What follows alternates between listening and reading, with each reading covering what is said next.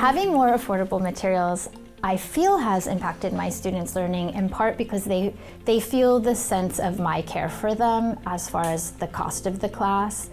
They know that I've chosen the materials and really thought a lot about them, but they also know that I've spent a lot of time trying to find materials that they can access in different ways. So I think that they felt like there's this umbrella of support for them. It gives them the language to go to other teachers to maybe ask for it, which I thought was very empowering for them. I feel that the benefits are twofold, first for me and for my students. So for me as a teacher, I feel that it's definitely equitable, that I'm doing the right thing for all of them by making the materials available to all of them. And then for students, I think that they all on the same level. They all have access to the text. They have a sense of equity in the classroom with each other, also with me. I'm really grateful for the AIM program at San Francisco State and to have been a part of it. And I had no idea the impact that it would have, like being able to work with academic technology, with the library. I learned a lot through the process of just transferring one class to a no-cost class. So I really enjoyed